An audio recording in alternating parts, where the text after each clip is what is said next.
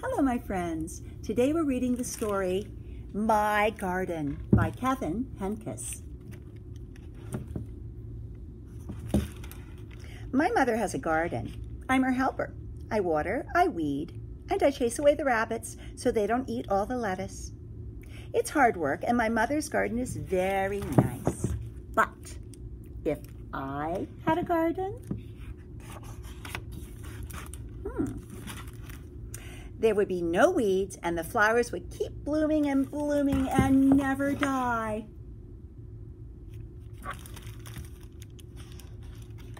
In my garden, flowers would change color just by my thinking about it.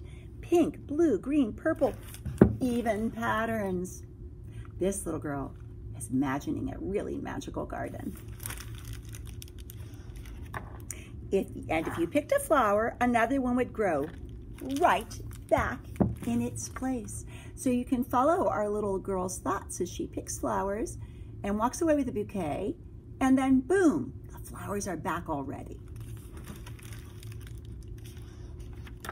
In my garden, the rabbits wouldn't eat the lettuce because rabbits would be chocolate and I would eat them.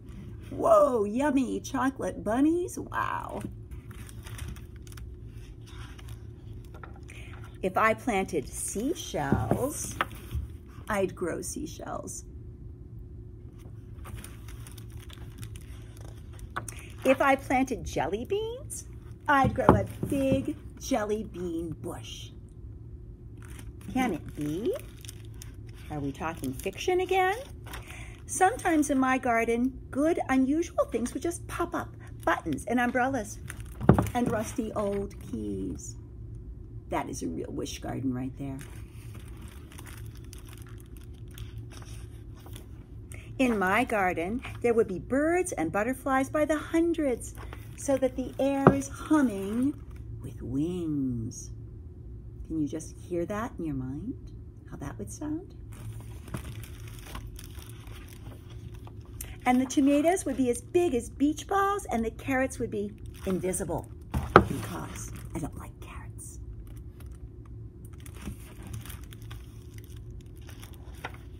All night, the morning glories would stay open, shining like stars, and the strawberries would glow like lanterns. What a surprising garden she's imagining. It's night now.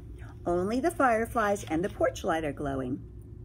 Before bed, I take one seashell from the shelf in my room, and I go to the garden, and I poke the seashell into the ground.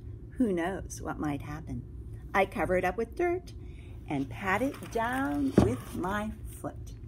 Will something grow from the seashell? In her imaginary garden, you know it would. What are you doing? Asked my mother.